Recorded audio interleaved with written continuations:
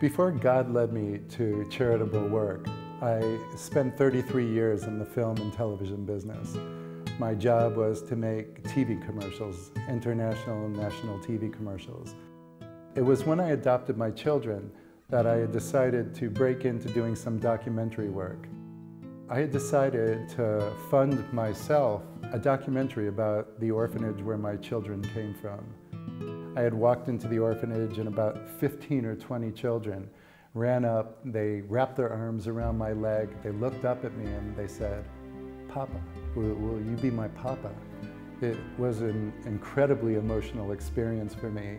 And when I looked down at their sad eyes, honestly, I didn't know how to answer them.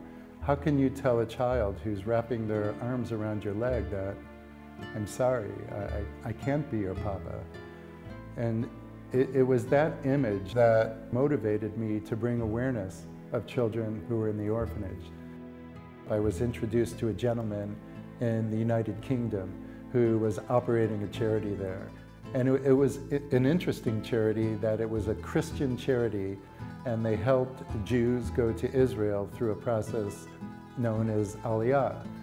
And I was asked by the charity whether I would be interested in creating programs for them.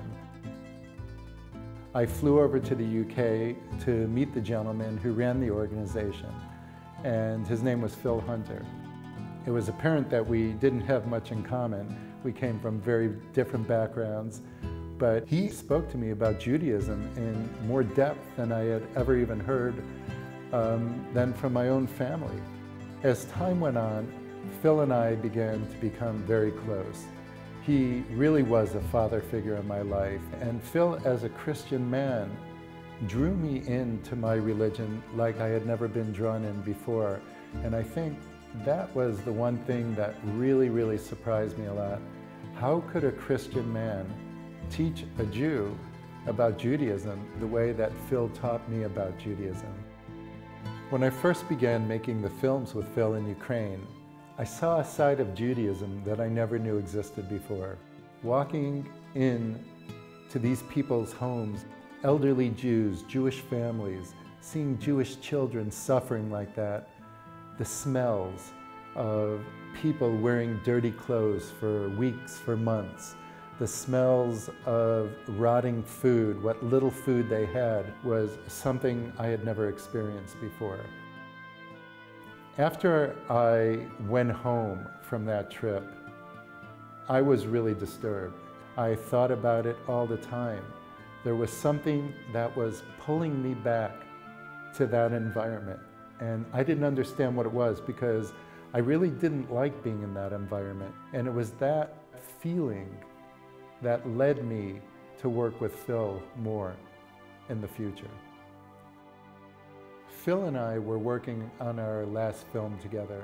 It was our 7th film, and we decided to take a walk in the streets of Jerusalem.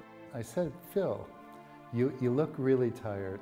You really need to rest. You really need to take it easy." And he put his hand on top of my hand, and he said, "Don, I promise you, I'm going to take it easy, and I'm going to take a nice vacation with my family." I should have heard from Phil after his vacation was over. It was probably after 2 weeks that I had tried calling again that Phil's daughter answered the phone, and she says, "Don, you're not going to believe it, but Dad collapsed on vacation in Cyprus and he almost passed away." She told me that he was diagnosed with acute leukemia and he only had a few months to live. I was in shock. This was the man who really moved my life. I was on a job in California shooting a film 2 weeks later when I got the phone call that Phil had passed away. And his wife Norma told me, "Don, Phil has asked if you would speak at the funeral." Phil asked me to speak. Phil planned out his entire funeral before he passed away. That's the strength that this man had.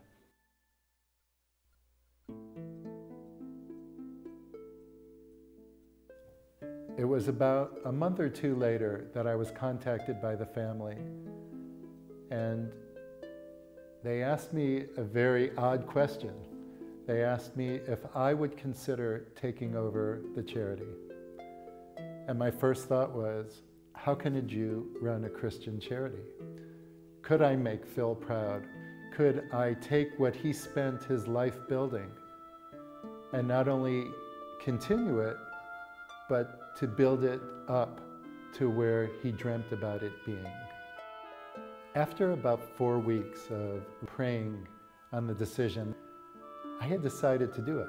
The more I thought about it, as a Jew, I was able to open up the doors to many Jewish organizations where maybe a Christian would not be able to do that. I also thought, what a wonderful opportunity it would be for Jews and Christians to start healing all the damage that's been done over thousands of years. What an opportunity it would be to begin to bring Jews and Christians closer together. After I stepped into the role of leading the charity, I began to think about all the events that took place. And I started to think, wow, what a coincidence that I met Phil. And all of a sudden, it became clear that there were no coincidences. This was God's will. This was God who put me through a lifetime of training, from living with Holocaust survivors, through adopting children that were severely abused and neglected, to bringing me together with Phil, who educated me about Judaism, educated me about Christianity. This was God's way of teaching me and preparing me to take over the charity. It was such a beautiful feeling that there was a reason why I was put through all these traumatic events in my life. It was God who led me on this path. It was God calling upon me to step into the role of the leader of the charity.